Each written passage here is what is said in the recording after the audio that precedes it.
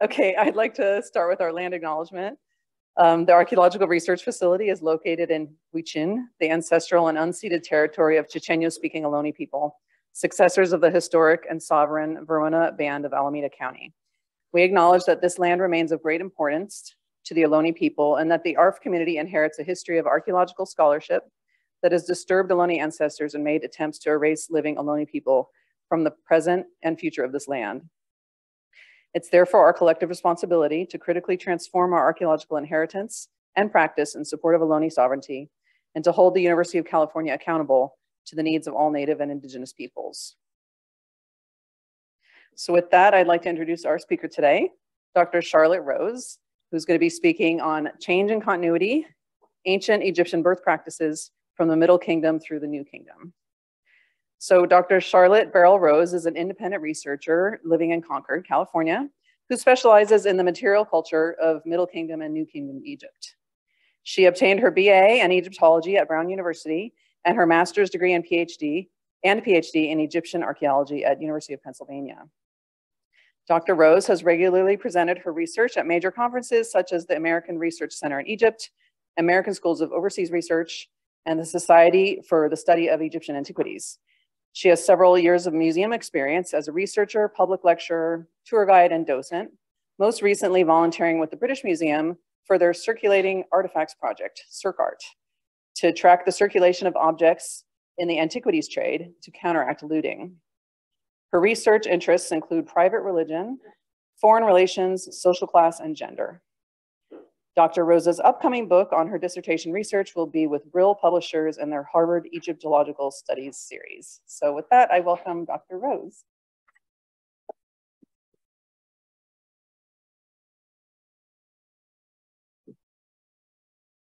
Hello, everyone. Thank you for coming, and I'm honored to be speaking to you today.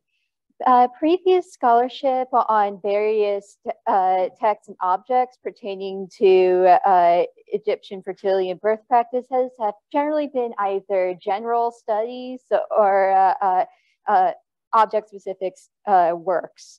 I, however, take a diachronic approach from the Middle Kingdom to the New Kingdom, examining what changed or continued over time and why. Let's see, is there a way to switch this?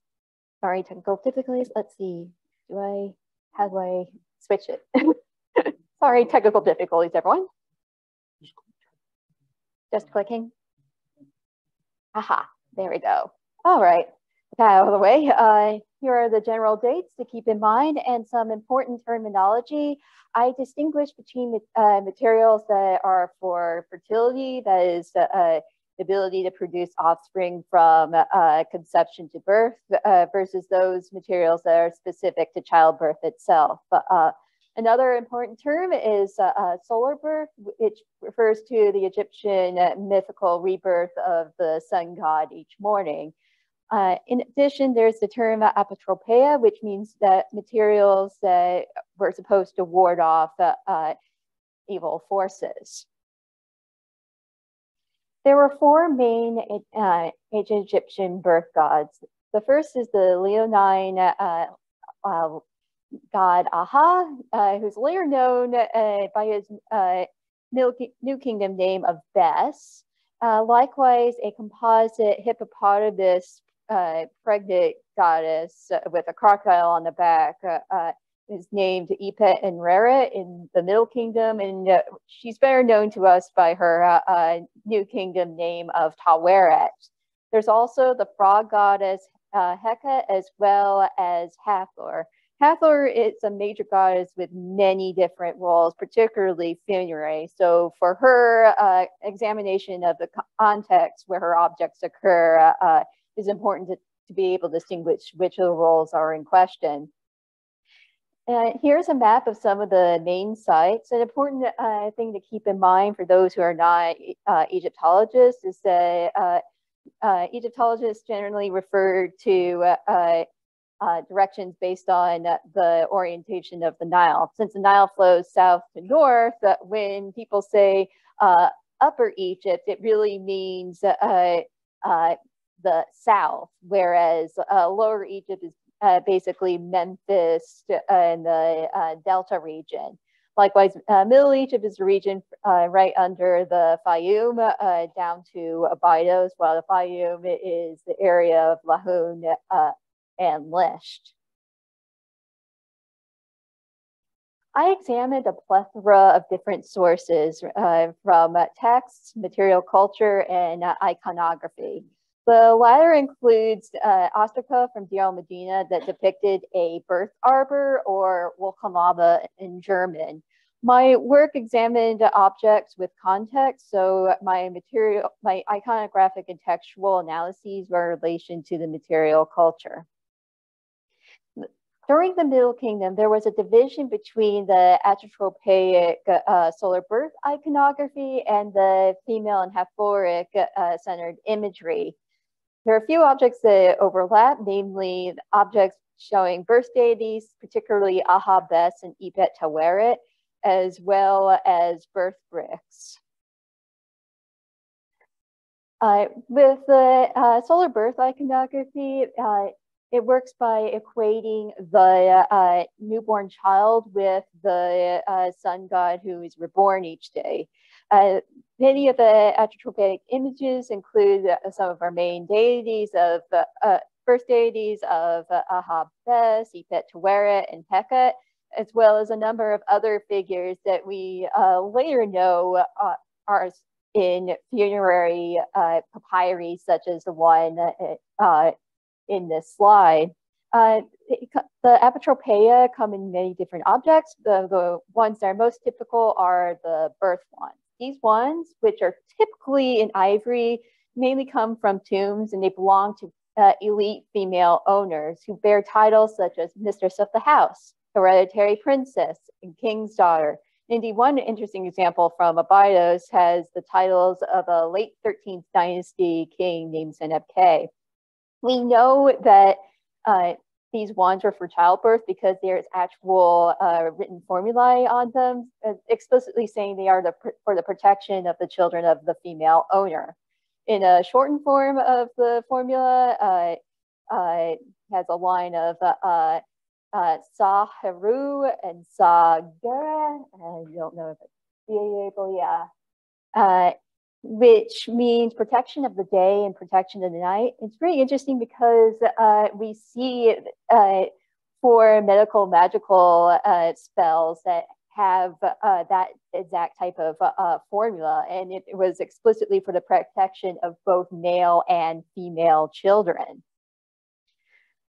In addition to the textual record on these wands, we also have patterns of use wear, particularly on the curved end, as well as reworking and repairs. In this interesting case from the Budapest Museum of Fine Arts, we even have the ancient tongs being able to hold the wand together.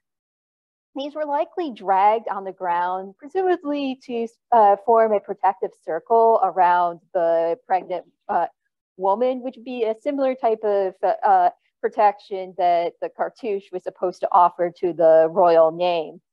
In addition, we have Middle Kingdom and Second Intermediate Period tomb scenes that show female wet nurses wielding these objects.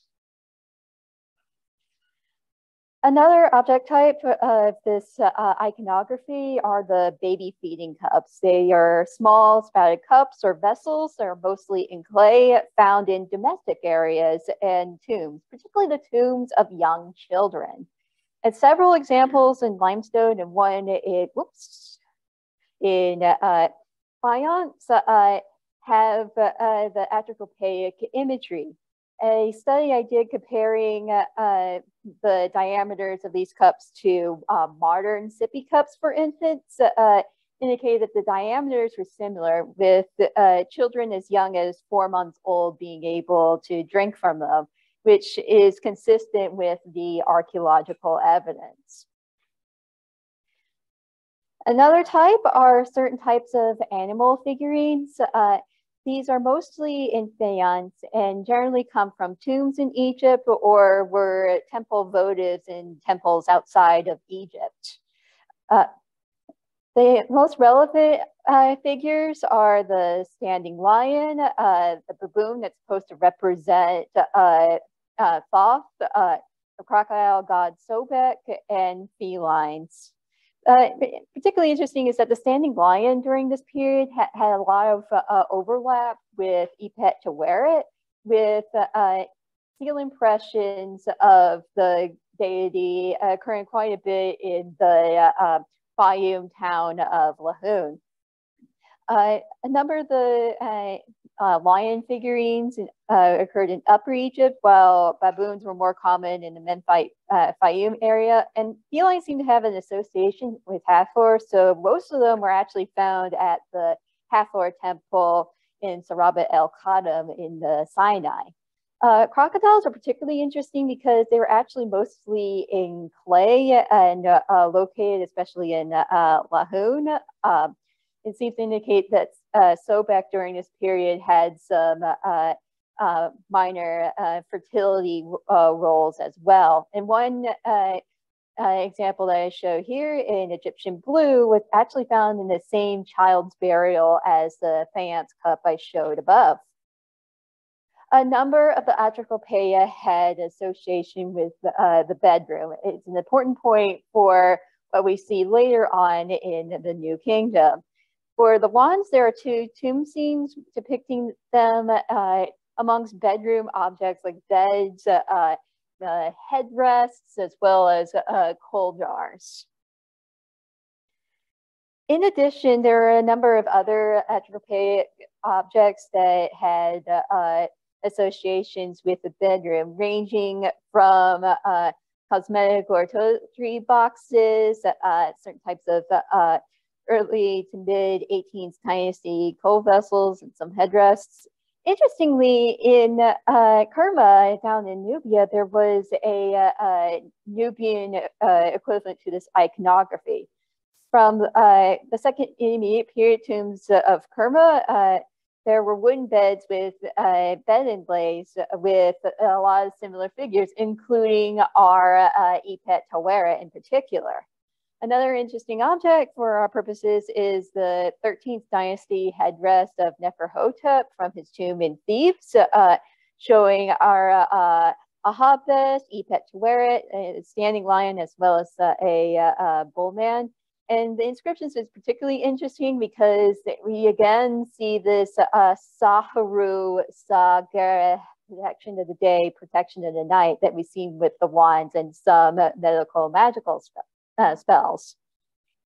To transition to the Hathoric female imagery, there were three types of nude female figurines during this period. The Hathoric formers, a stylized handmade figurine, and plaque figurines. The Hathoric figures range from paddle dolls that date from the late 11th to early 12th dynasty generally, and the truncated figurines that date from the early 12th dynasty through the second intermediate period. These were generally located in areas of the royal cult and tombs. So for the paddle dolls, it was mainly Deir al-Bahari, while with the move of the capital in the 12th dynasty to Egypt Tawi in the Fayum, the truncated figurines were located mainly in Lisht, Asasif, and Lahoun. According to Ellen Morris's work, the tattooing, generally geometric, the brightly colored clothing, the genital reveal, as well as archaeological associations with mirrors and musical instruments, indicated that the paddle dolls in particular were associated with the Khenar dancers. These are dancers that were associated with royal funerary cults as well as divine cults, particularly of Hathor. Relatedly, the recent work by Angela Tully on the hairstyles of truncated figurines found that the braided styles had similarities with representations of female musicians and daughters of the deceased It's serving a Hathoric role of reviving the deceased.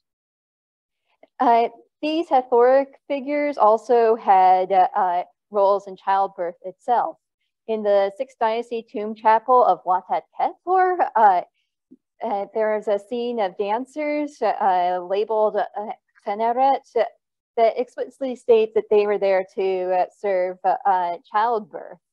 Likewise, in the Middle Kingdom birth legend of Papyrus Westcott, the goddesses that came to help the birth of 3 kings came in disguised as dancers with knowledge of childbirth. In addition, some of the paddle dolls have images of our Ipet Taweret. Another piece of evidence is that some of the truncated figurines are shown holding children. And in 2 interesting cases shown here, there's even inscriptions to the a tomb owner from their relatives, specifically requesting a successful childbirth.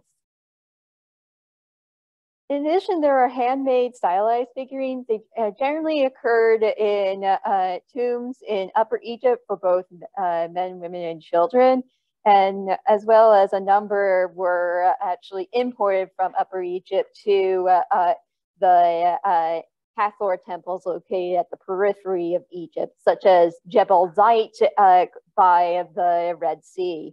And some of these also hold children. And they generally are subdivided into 2 types. So you have one that has pierced holes for the insertion of hair, and another with a fillet on top with a number of different plates of hair that has some similarities with some of the truncated figurine hairstyles.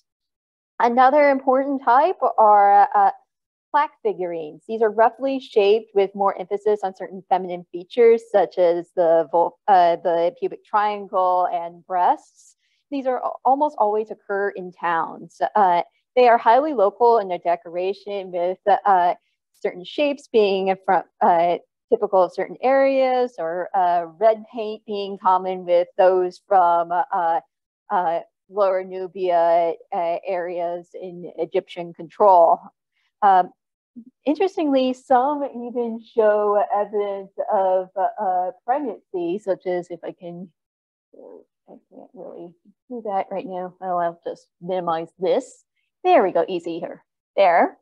And in one really fascinating case, it's at the Carnegie Natural History Museum in Pittsburgh. It's from Abydos dating to the Second Intermediate period. There appears to be a circular protrusion coming out of the vulva area, which may be a representation of childbirth, which is extremely rare in ancient Egyptian art.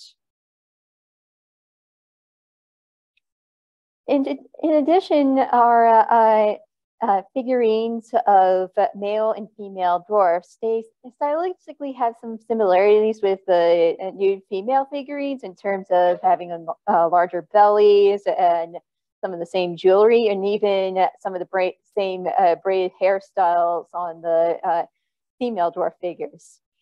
And the dwarfs appear to have represented the survival of childbirth, since it was rare in ancient times for a dwarf to survive to adulthood. And they seem to have some associations with Ahabes. Interestingly, a number of the female figures have children, and these are generally located in tombs. On the other hand, there's a domestic variant in Lahu that were in the shape of jar stands. And these indicate that there was some domestic cult at that time. In addition, our amulets are generally associated with the tombs of women. The most important ones are cowries, which were associated with the goddess Hathor in her title, Lady of the Vulva, as well as acacia seed beads, which And we know from medical magical spells, acacia was used to prevent bleeding, and the plant had associations with Taweret.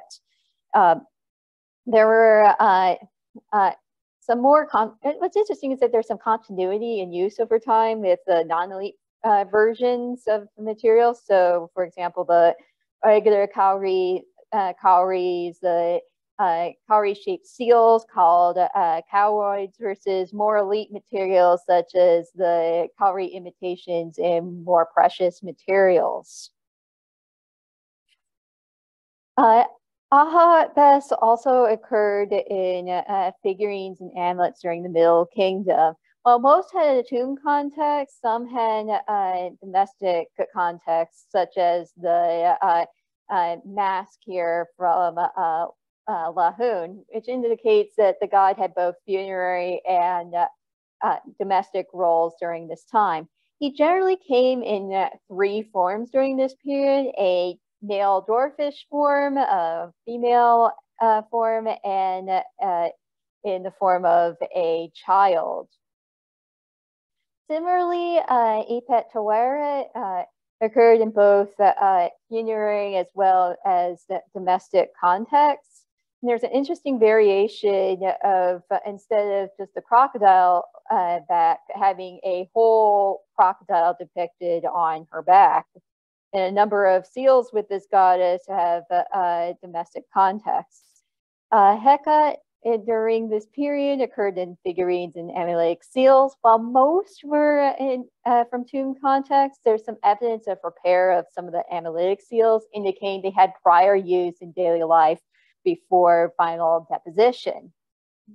Hathor, interestingly enough, there were very few privately owned materials depicting her directly during this period. A less direct way of showing her occurred with the one extant birth brick that we have, which was excavated in south of Barbados in the town of Wassut in the so-called mayor's house.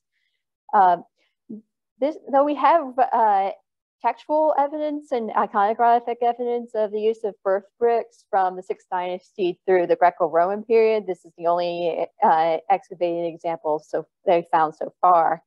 A number of the sites have the similar apotropaic figures such as Aha, Ipe, a standing lion, and a cobra deity, sometimes with a human head that may be the goddess Renenutet. Now the main side, the most important side, shows a successful childbirth with the mother and child flanked by midwives, and then whole scene in turn flanked with tree trunks with the Hathor emblem. Hathor has a title, Lady of Sycamore and Sycamore trees, given their locations at the desert margins that had solar symbolism. Interestingly, the hair of the Hathor, as well as all the women, were in this bluish color. And one of Hathor's titles is referring to her turquoise colored hair. So this seems to be a way of equating the mother indirectly with the goddess. We know from medical magical spells from the Middle Kingdom through the New Kingdom that the mother is often equated with Hathor or Isis to try to ensure successful childbirth, like that of the goddesses. There are several pieces of evidence that suggest that 4 birth bricks were used, stacked in 2s, with the woman either squatting on top of them or kneeling on them. From the 6th dynasty tomb chapel of Watak Kethor that I mentioned previously, there's a birth song that the dancers sing, including a line about the birth bricks, Ifed 04, with the brick determinative. Similarly, in Papyrus Westcar, the children were delivered on a Ifed and Jebet, a cushion of bricks at the home. Another piece of iconographic evidence is some late Middle Kingdom rod segments. They're generally ceotite, otherwise in other materials. They're generally located in tombs as well as the town of Lahoun. They have some of the imagery of the Aptropoeia, including the little figures on top. And the sole complete example that we have from the Met shows 4 such segments. Interestingly, later on in the New Kingdom, with the Book of the Dead spell 151, they specified that there were supposed to be 4 funerary bricks located at the cardinal points at the tomb. But in actual New Kingdom royal tombs, these bricks were found as pairs, indicating their use in daily life for regular bricks. During the New Kingdom, iconography became standardized and focused on the main birth deities. Imagery of Hathor in private context became much more prevalent, and the cults of Bes and Taweret were particularly prevalent in that domestic context, and a lot of material from Deir al-Medina suggests there was even a cult to Taweret. And the Bes during this period became more standardized to a male dwarf figure, some of whom are holding instruments, with the female form being really rare during this time. Bes had also use in childbirth magic. We have purchase records from Deir al-Medina that record a purchase of a birth amulet, and 3 New Kingdom medical magical spells discuss using dwarf figures or an amulet of health. Given the prevalence of Bes and New Kingdom iconography, it's likely that the dwarf referred to images of Bes. One interesting spell that I've shown here from Papyrus Leiden I-348, it's repeated 4 times, which may be another reference to birth bricks. The New Kingdom birth iconography focused on birth beds. These were typically decorated with images of Taweret and especially Bes. They particularly occurred in domestic contexts like Deir al-Medina, as well as some in tombs. They both occur in relief panels as well as bed legs in the shape of Bes. This iconography is also shown in domestic wall paintings from Deir al-Medina and the town of Amarna, as well as in tomb scenes and beside the bed, and as figures under the bed in New Kingdom royal birth scenes from mortuary temples of Hatshepsut and Amenhotep III.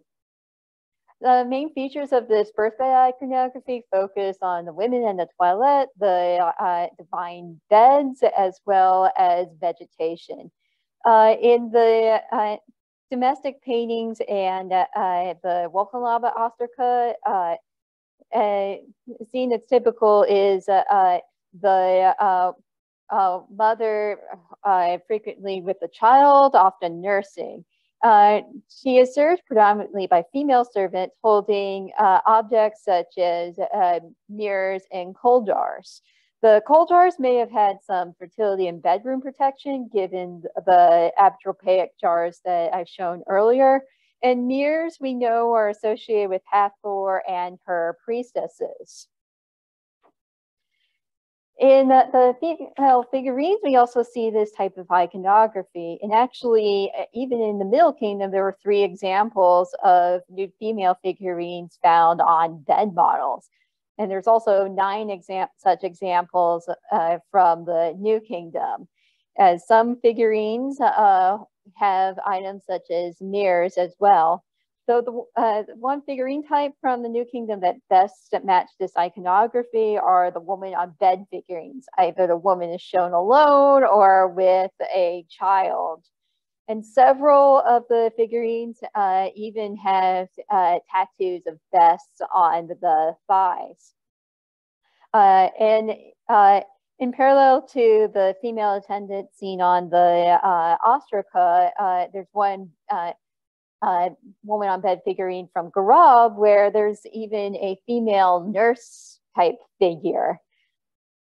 And interestingly, several of the woman on bed figurines, particularly from the town of Garab in Middle Egypt, had volvulus vine decoration, and some even have depictions of snakes. Besides the woman on bed figurines, New Kingdom female figurines during this time predominantly occurred in domestic and Upper Egypt, particularly the towns of Deir al-Medina and Amarna. Some, like the modius headdress and the perfume comb types, even show children. Plaque figurines during this period continued with some newer shapes, such as full genital shapes, as well as painted potsherds from Deir al-Medina. An exception to the generally domestic figurines are the unadorned female type and the handmade, non-idealized ones with applied decoration, in that they both come from both domestic and temple contexts. There's also a distinction between the molded female figurines that generally had the slim body type standard in ancient Egyptian art versus a non-standardized appearance of the handmade types that tend to focus on areas of fertility. Bess is often portrayed in these Vulcanlaba scenes as under the bed or as the legs of the bed. And interestingly, there's also a snake that's generally painted red, and that may be the goddess Retenute in her role as in ensuring breast milk. And we've actually seen imagery of this goddess before, back with the apotropaic stuff from the Middle Kingdom.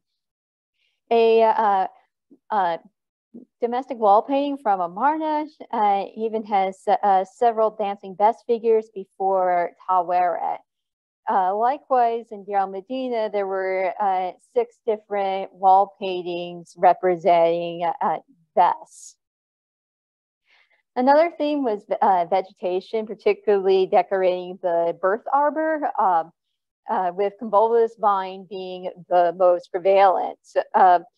This plant is often associated with women, such as in 19th to 21st dynasty sarcophagi lids of women, tomb depictions of a chantress of Amun, dancers, as well as the kiosk of Princess Meketaten in the royal tomb in Amarna. And this princess may even died in childbirth. There's also a domestic wall painting from Deir al-Medina showing a marsh scene, which is parallel to votive faience bowls that were dedicated to Hathor, showing a female musician. Another interesting thing to note, both in the musician and the dancer figure here, another domestic wall painting, is that you have the Bess tattoos on the thighs, like we've seen with some of the woman on bed figurines. Bed metals on their own had their own meaning. There are generally 2 types. One's a simple type and the other is molded. The regular type generally had painted decoration on the top of either a lattice pattern or dots. One interesting example from Amarna, located in the Petrie Museum, had image of Bess right next to the Kheper beetle, which a beetle represents the verb to become. And interesting enough, there's some parallels with a unprovenance woman on bed figurine held at the MFA, where the headboard shows Taweret and dancing Bess, while the other side shows a woman holding a mirror and what perhaps, although it's unclear from the image, may be a blue lotus flower that has some solar symbolism. More towards the late New Kingdom through the Third Intermediate period are beds with molded decoration, and particularly showing a scene with Bess flanking either side and a girl on a papyrus boat holding papyrus. This type of symbolism of the papyrus may have referenced a ritual associated with Hathor, the seseshwaj, or shaking of the papyrus, from tomb scenes from Old Kingdom on, as well as in some New Kingdom and late period temples. And these tend to have a erotic theme to them. There are several implications with the material in the study. One is the degree of regionalization versus standardization, which reflected levels of specialization and local religious practices. With the figurines, you have a relatively few but individualized elite Hathoric performer figurines versus the more widespread and domestic plaques and woman on bed figurines that tend to have stylizations that are locally specific. Likewise, we have the more standardized and widespread types that tended to be more common in temples and have a more generalized appearance versus having headdresses like the perfume cone and the modius headdress.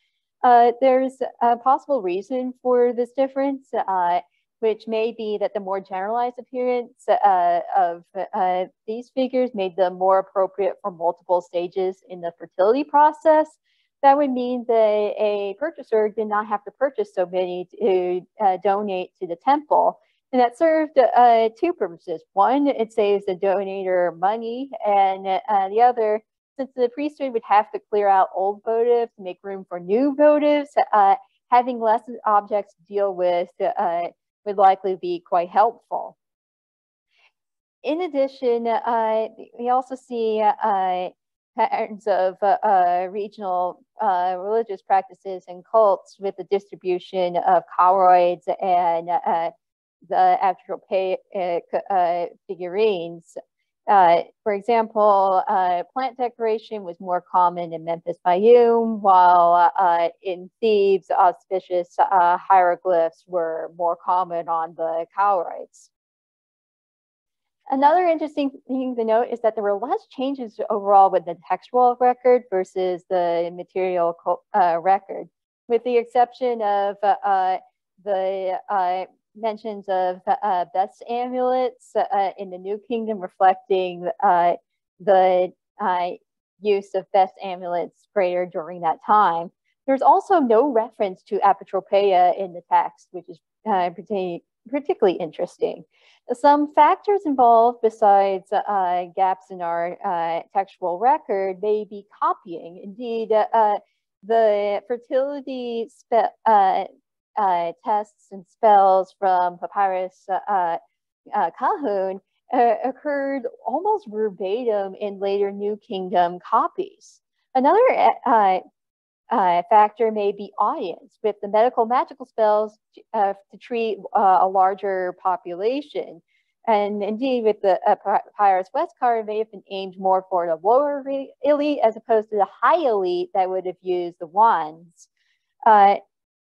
In contrast, the records from Deir Medina were much more consistent with the material culture from that location, indicating they served the same population.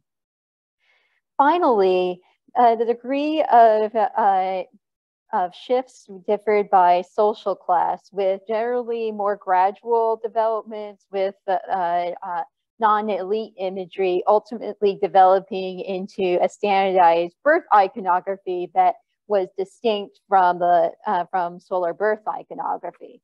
In contrast with the elite, you'll have materials becoming less available over time in the Second Intermediate period, and with that, things like the wands iconography not being as readily available likely made the idea of using them for daily use to not be as feasible, and hence why the anthropomorphic figures became funerary post the Second Intermediate Period.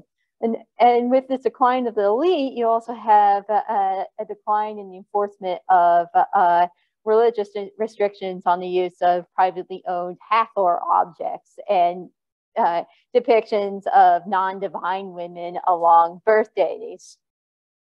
Thank you for listening to this talk, and I look forward to your questions.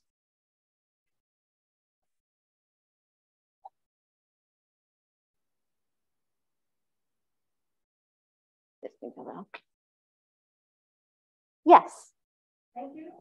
It's always amazing to see it's always amazing to see a completely different archaeological record. I've just been to the Ramses exhibit in San Francisco, and there were certainly, I mean, there was some cowrie shell jewelry, but there really otherwise not so much. So, and of course, this is the kind of information about a major portion of the population and the continuation of the population.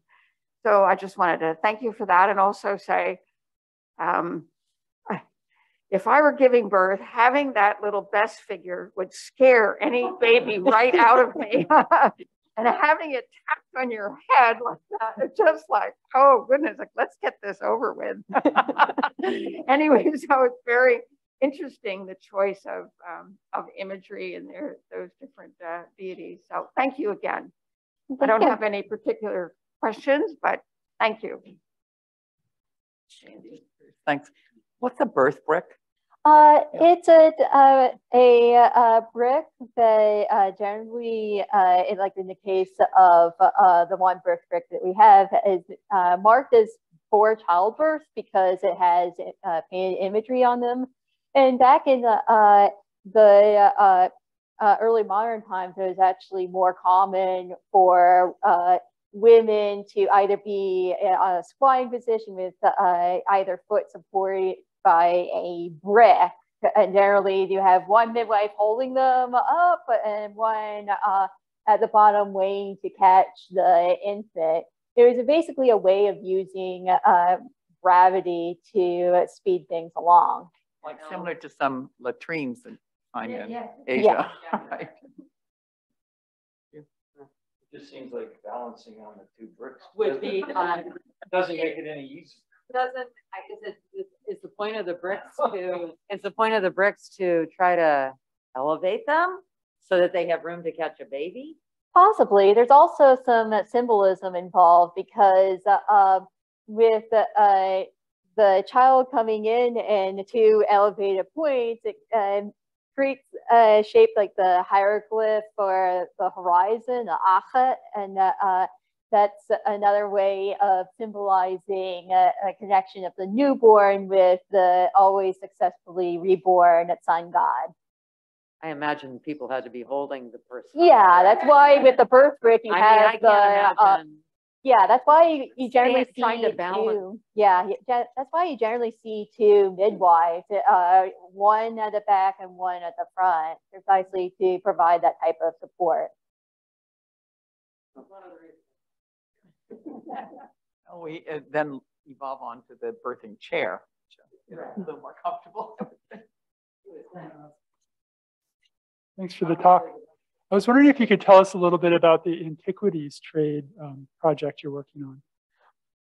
Well, it was tracking materials that were on antiquities dealers' websites to see how often objects were traded around, for instance, and generally seeing, okay, are there perhaps materials that, for example, may be evidence of money laundering, particularly if they're changing hands like once every month or so. And the person in charge of that project at the time was Dr. Susanna Bay, who's now at University of Edinburgh. And I believe that she has published some more details about the final findings.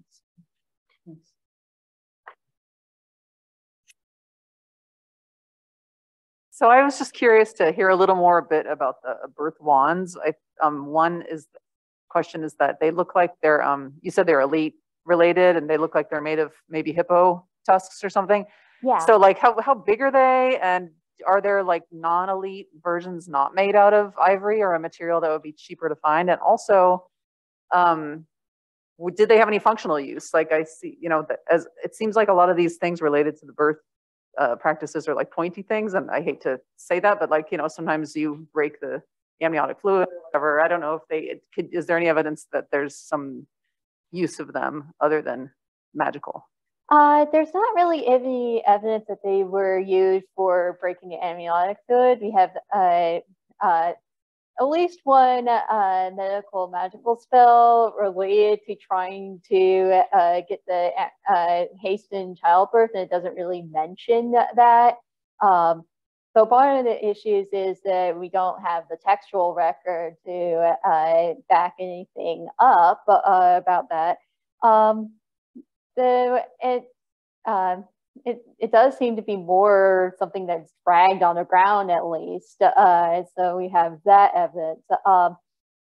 And these wands are generally about handheld size. So you hold the little bit sharper end, and while a lot of them are in hippo ivory, there's some that are in faience, and it doesn't really seem that material was as big of a factor, perhaps, because there's the one I mentioned from a bios that had the inscriptions of Sinebke was actually made of clay.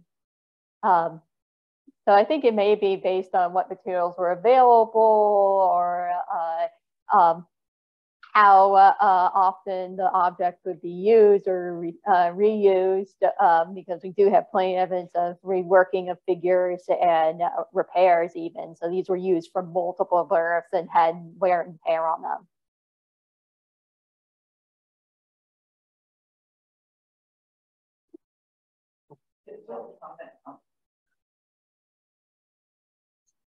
Object, nothing about this, but it did remind me of, I guess, a plow, you know, the end of a plow. And I believe there were some practices with a ceremonial platform being dragged across the field with those kinds of objects in it to scratch the earth, you know, kind of that early, very shallow plow. So creating that furrow.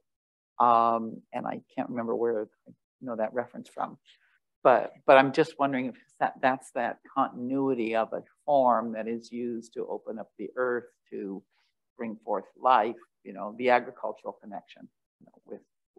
That's interesting. I haven't heard that as a suggestion about these types of wands before, but it makes some sense, at least in terms of that we know that they were dragged and used.